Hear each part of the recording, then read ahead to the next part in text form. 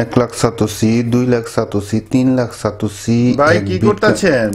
তুই এগুলি বুঝবি না বিটকয়েন গুনতাছি, বয়া থাক। মিয়া সাইডে যাবেন। বন্ধুরা সবাইকে আসসালামু আলাইকুম, আশা করি সকলেই ভালো আছেন। বন্ধুরা, বিটকয়েন নামক একটি শব্দ আপনারা প্রত্যেকেই শুনেছেন এবং মোটামুটি অনুমান শক্তি আছে যে এটা কি ধরনের কাজে ব্যবহার হয়। তো যাই হোক, বিটকয়েন আসলে কি এবং কে নিয়ে আসেন বিটকয়েন কিভাবে খরচ করা যায়, বিটকয়েন কিভাবে মাইন করা যায়, বিটকয়েন কিভাবে ব্যবহার করা যায় জানতে পারবেন প্রতিটি বিষয় ইন ডিটেলস এই ভিডিও থেকে। দেখতে থাকুন ইউটিউব বাংলা, আপনাদের সাথে আছে আমি রবিন। চলুন শুরু করা যাক। বন্ধুরা, প্রথমেই একটি শব্দ মনে রাখুন, যেটা হচ্ছে যে সাতোশি নাকামোটো। মোটামুটি মুখের এক্সারসাইজ আপনার চমৎকারভাবে হয়ে যাবে যদি 2-3 বার আপনি উচ্চারণ করে থাকেন। যাই হোক, এই ভদ্রলোকই হচ্ছে যে বিটকয়েনের উদ্যোক্তা, বা এই ভদ্রলোকই বিটকয়েন নিয়ে আসেন 2009 সালে গুগলের সার্চ অনুযায়ী। এবং সেই কালে এক বিটকয়েনের দাম ছিল $0.03। বর্তমানে যে বিটকয়েনের দাম $18,000-এরও উপরে।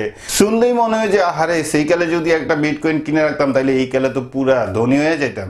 যাই হোক, বিটকয়েনটা কি? সো বিটকয়েনটা মূলত হচ্ছে যে একটা ক্রিপ্টোকারেন্সি বা একটা কারেন্সি ধরে নিন। যেমন আপনি টাকা গুনেন, রুপি গনেন, রিয়াল গনেন, দেড়হাম গনেন, পাউন্ড বা ডলার গুনেন, ঠিক এই ধরনের একটা কারেন্সি, যেটা আপনি ধরতে পারেন না, ছুঁতে পারেন না। টাকা আর রিয়াল নিয়ে যখন আপনার অনেকগুলি টাকা হয়ে যায় তখন আপনি আয়নারে কাছে আয়নারে এরকম করেন, কিন্তু বিটকয়েনকে আপনারা এরকম কাছে আয়নারে বলতে পারবেন না।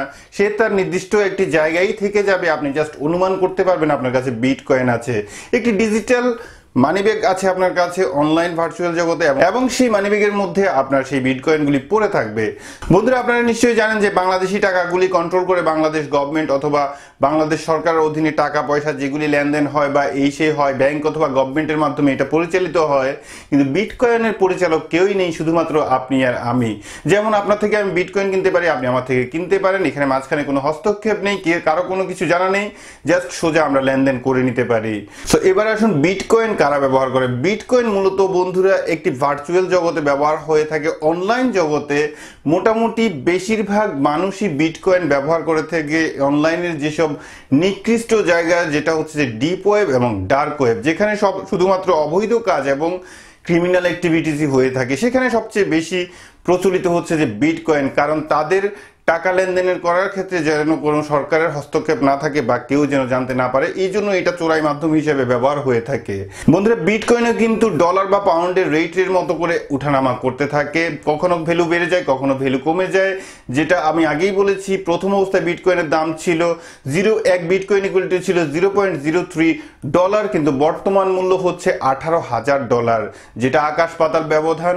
এবার আসুন, বিটকয়েন কিভাবে আয় করা যায়। বিটকয়েন আয় করার মোটামুটি দুইটি পদ্ধতি, যেটা হচ্ছে যে একটি হচ্ছে যে মাইনিং পদ্ধতি এবং দ্বিতীয়টি হচ্ছে যে এই মুহূর্তে মোটামুটি পপুলার, যেটা হচ্ছে যে অ্যান্ড্রয়েডের বিভিন্ন অ্যাপ দেখা যায় বা আইওএস এর কিছু অ্যাপ দেখা যায়।